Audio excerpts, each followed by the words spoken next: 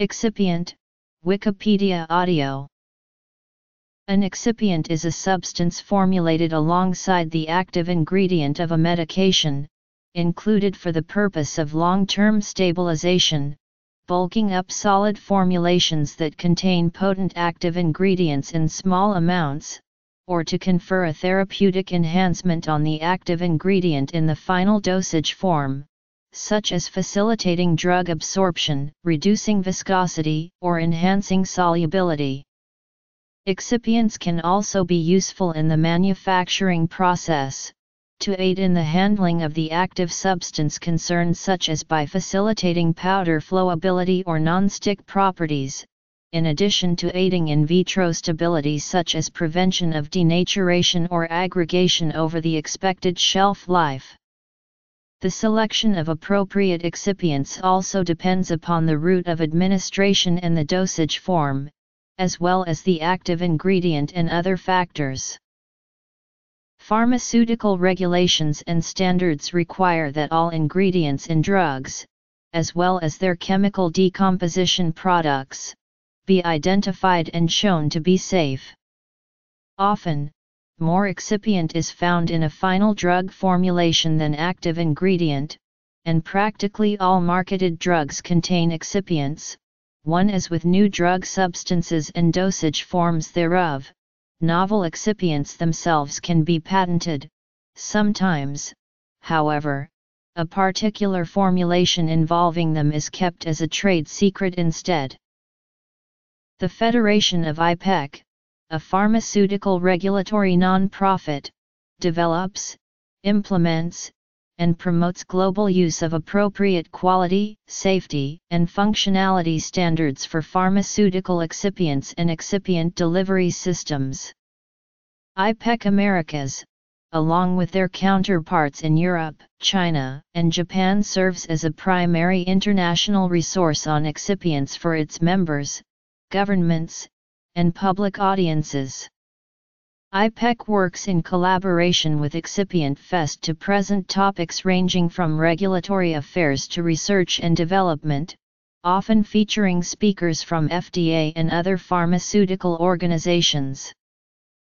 Relative versus absolute inactivity. Though excipients were at one time assumed to be inactive ingredients, it is now understood that they can sometimes be a key determinant of dosage form performance.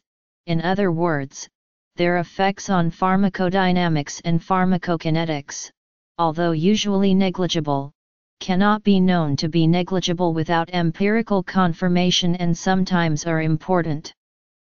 For that reason, in basic research and clinical trials they are sometimes included in the control substances in order to minimize confounding, reflecting that otherwise, the absence of the active ingredient would not be the only variable involved, because absence of excipient cannot always be assumed not to be a variable.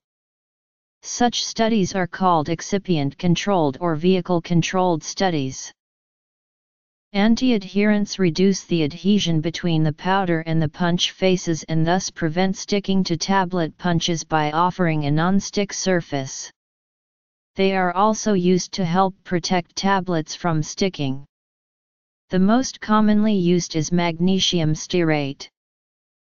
Saccharides and their derivatives, disaccharides, sucrose, lactose, polysaccharides and their derivatives, starches, cellulose or modified cellulose such as microcrystalline cellulose and cellulose ethers such as hydroxypropyl cellulose, sugar alcohols such as xylitol, sorbitol, or mannitol. Binders hold the ingredients in a tablet together. Binders ensure that tablets and granules can be formed with required mechanical strength, and give volume to low active dose tablets. Binders are classified according to their application. Tablet coatings protect tablet ingredients from deterioration by moisture in the air and make large or unpleasant tasting tablets easier to swallow. For most coated tablets, a cellulose ether hydroxypropylmethylcellulose film coating is used which is free of sugar and potential allergens. Occasionally, other coating materials are used, for example synthetic polymers, shellac, corn protein zein or other polysaccharides. Capsules are coated with gelatin. Enterics control the rate of drug release and determine where the drug will be released in the digestive tract. Materials used for enteric coatings include fatty acids, waxes, shellac, plastics, and plant fibers. Colors are added to improve the appearance of a formulation. Color consistency is important as it allows easy identification of a medication. Furthermore, colors often improve the aesthetic look and feel of medications. Commonly, titanium oxide is used as a coloring agent to produce the popular opaque colors along with azo dyes for other colors. By increasing these organoleptic properties, a patient is more likely to adhere to their schedule and therapeutic objectives will also have a better outcome for the patient, especially children. Solution binders are dissolved in a solvent. Examples include gelatin, cellulose, cellulose derivatives, polyvinyl pyrrolidone, starch, sucrose, and polyethylene glycol. Dry binders are added to the powder blend, either after a wet granulation step, or as part of a direct powder compression formula. Examples include cellulose, methylcellulose, polyvinyl pyrrolidone, and polyethylene glycol. Disintegrants expand and dissolve when wet, causing the tablet to break apart in the digestive tract, releasing the active ingredients for absorption. They ensure that when the tablet is in contact with water, it rapidly breaks down into smaller fragments, facilitating dissolution. Cross-linked polymers, cross-linked polyvinyl pyrrolidone, cross-linked sodium carboxymethylcellulose, the modified starch sodium starch glycolate. Types. Examples of disintegrants include: flavors can be used to mask unpleasant tasting active ingredients and improve the acceptance that the patient will complete a course of medication. Flavorings may be natural or artificial. For example, to improve. Glidants are used to promote powder flow by reducing interparticle friction and cohesion. These are used in combination with lubricants as they have no ability to reduce die wall friction. Examples include fumed silica, talc, and magnesium carbonate.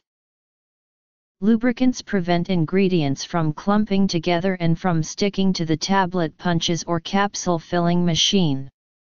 Lubricants also ensure that tablet formation and ejection can occur with low friction between the solid and die wall. Common minerals like talc or silica, and fats, e.g. vegetable stearin, magnesium stearate, or stearic acid are the most frequently used lubricants in tablets or hard gelatin capsules. Lubricants are agents added in small quantities to tablet and capsule formulations to improve certain processing characteristics. There are 3 roles identified with lubricants as follows: anti-adherents, binders. There are 2 major types of lubricants. A bitter product, mint, cherry, or anise may be used. A salty product, peach, apricot, or licorice may be used. A sour product, raspberry or licorice may be used. An excessively sweet product, vanilla may be used. Coatings, colors, disintegrants, flavors, glidants.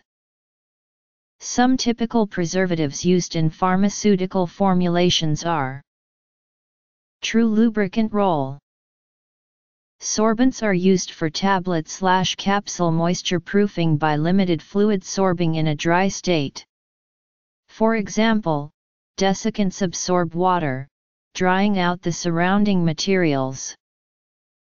Hydrophilic. Sweeteners are added to make the ingredients more palatable, especially in chewable tablets such as antacid or liquids like cough syrup. Sugar can be used to mask unpleasant tastes or smells.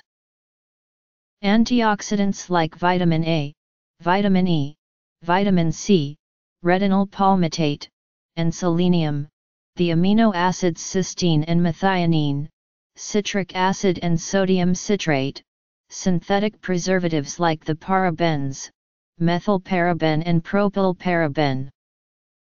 Lubricants. In liquid and gel formulations, the bulk excipient that serves as a medium for conveying the active ingredient is usually called the vehicle. Petrolatum, dimethyl sulfoxide, and mineral oil are common vehicles. Preservatives. Sorbents. Sweeteners. Vehicles.